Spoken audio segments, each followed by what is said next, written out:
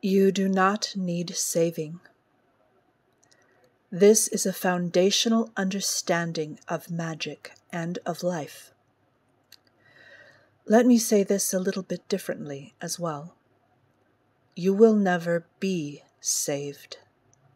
Stop waiting. Stop waiting for someone else's permission for the whole you to be. Rather, see how you have already been saved and are always saved. Originally, the meaning of salvation was meant to be only an affirmation of your safety and healing and belovedness, the relief of the memory of one's true self. Salvation was never meant to be the project you undertake within and pay for with endless hours of your earth life, nor with allegiance to institutional and paradigmatic strictures.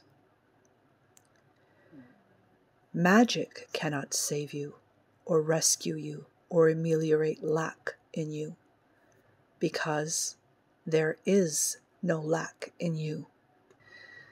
You are safe, loved, worthy, powerful, and joyful.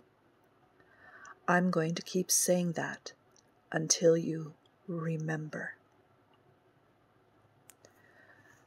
I understand the need and desire to protect and avoid from hurt, and to need to manage the hurt that comes. Earth life is often full of hurt. One searches for the way to safety and cure and peace. Trust me, I get it. We all do. We may reach for salvation and also attempt to use magic as salvation, thinking they are that cure. But salvation and magic fail as the cure for hurt and loss. This is not magic's offering. Thankfully, there are within Earth right now available paths from our sages and fellow earthlings, ancient and new, that provide guidance to balm our grief, provide relief from pain we have received and inflicted, and that invite us back to our enthusiasm. If life is not meant to be taken up with the busyness of salvation, then what? If you were once interested in wielding magic for gain, rescue, protection, power, and specialness, and you now realize you aren't missing any of these that would require magic or method to obtain, then why magic? Why is magic given? What is the offering of magic? Why have we come to participate in this magical realm we call Earth? If not salvation, then what is meant to be the groove in the hours we have here on Earth? I will answer, but let me talk a little more about the question. The magical worldview, the vow, understands that we are embraced by the Mother. The magician is not searching or making effort for food or shelter or any bodily need, because it is before them. The abundance is at hand. The magician is also not searching for love or anything similar, because again it is before them. They are loved of the Mother. Everything needed is before them or brought to them, because that's just how the Mother flows. Now, please do not misunderstand me, so let me give 2 points of nuance. First, the magician is not the only child of the Mother. We all are. I speak of the magician being the child of earth because this series is about the path of the magician, but this series is not all that could be said of the mother. So I'm not saying that the mother provides only for the magician. The mother provides for all of her children, of which the magician is one. The magician has come to this knowledge, this flow, before they even undertake the path of their dedication. This flow is what the king has obtained, and what the fool knows without any obtaining. So the magician is already transcendent of the scrambling that humans tend to do for their needs. And thus the magician is ready for the question and answer beyond that. I have all I need, I have all I want, and all of my previous doings were to get what I need and get what I want. Now that this flow is with me and before me, what do I do? Is there anything left to do? Or does earth life stop being purposeful and interesting once we've gotten all our needs and our desires? And give me a minute, I'm going to answer that. I'm still setting the question.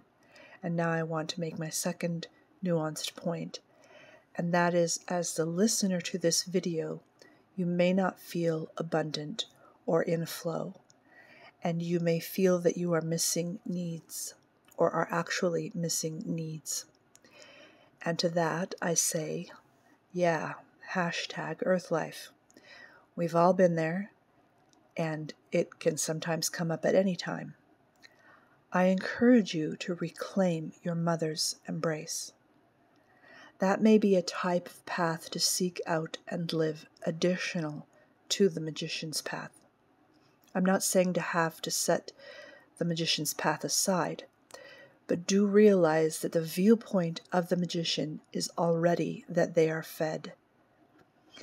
Even if you personally don't feel fully fed yet and have some opportunity for that specific revelation, that question and answer is not in the magician's path, but already answered for the magician. So imagine it for now, if you aren't quite living it yet. I do have some other offerings on my channel that may bless in this regard of being fed and enthused. Perhaps check out the Aligning with Cycle series, Keys of Muladhara series, Keys of Vitality series. I will continue to offer healing principles on the channel as I continue to create and share what I know with you. But this particular series, Keys of Magic, there's a different type of opportunity. Now, the answer of what you do within Earth Life as a magician. As the magician, you are now ready to develop and give your unique gift to the earth, to express which color of the rainbow you are. The magician is the artisan. The magician gifts their art to the world, and thus the world is enriched and even more magical because it is full of the giving and receiving of these arts. We may live magically from enjoyment to enjoyment. As the king, you overcame the elements. As the wise fool, you surrendered to the elements. As the magician, you will come to combine and direct the elements, resulting in the creation of the world. The magician becomes part of yielding the abundance the mother offers all her children. You are the magic. You get to choose your methods according to your preferences, i.e., whatever is fun to you. In subjugation, which includes the falsehood of lack and the hamster wheel of salvation, the question of enjoyment and preference and uniqueness is not asked. and on an individual level to ask and answer what is one's enjoyment, one's gift, one's art, one's preference, can be difficult, can be very new territory, especially if one is still in subjugation or fresh out. Having the courage, the audacity to ask this question can open the cage for you, or help out mightily, at least. Being you is salvation. Being you is magic.